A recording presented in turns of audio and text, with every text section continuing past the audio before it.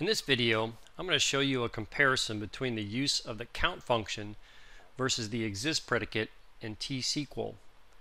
The video was inspired by a post by Lucas Eder at the URL shown here. Lucas's post is written in PL/SQL. In my presentation, I'm going to be using Microsoft and T-SQL, and also I'll be using real tables from the Northwind sample database.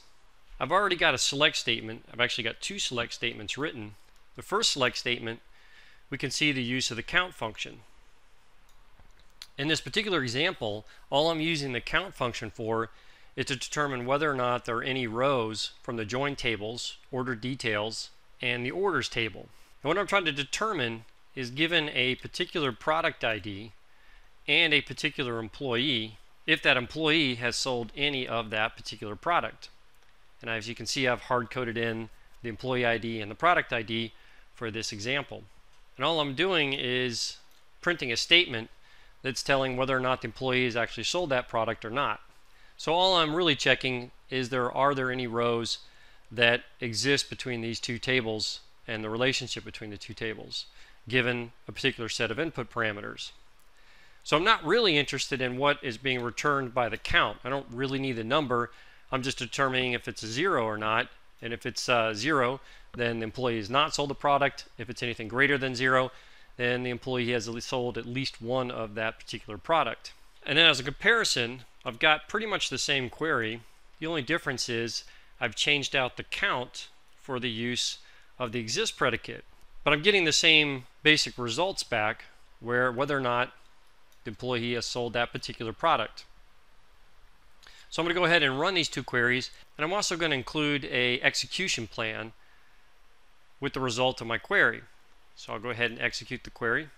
And in this particular example, we can see that the employee has sold the product. I'm getting the same result from both queries. But if we take a look at the execution plan, move it up a little bit so we can see both of them, we can see that the performance of the two plans is very different. The performance of the plan using the count function is about 65% of the overall cost of this batch with both queries in it, or relative to the batch, versus the query that's using the exist predicate is only 35%. So between this, at least in this example, between these two queries, the exist is a much more efficient query. And the main reason for that, if I hover over this output, nested loops output, you can see that in the result, there's only one row that's being returned from the combination, and that's the way the exist works. As soon as it comes across a row being returned, it goes ahead and stops. It doesn't have to process through the whole result set. It can kind of short circuit and stop processing and exit out and continue on with the rest of whatever's in the query. So again, it doesn't have to process the whole result set.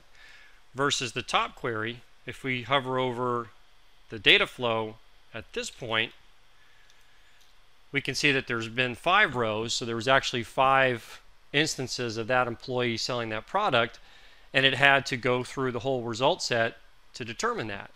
So the takeaway from this is, if I don't need the actual count number in my result set, I simply want to know if it's something other than 0, then the use of the exist predicate is much more efficient than using the count function.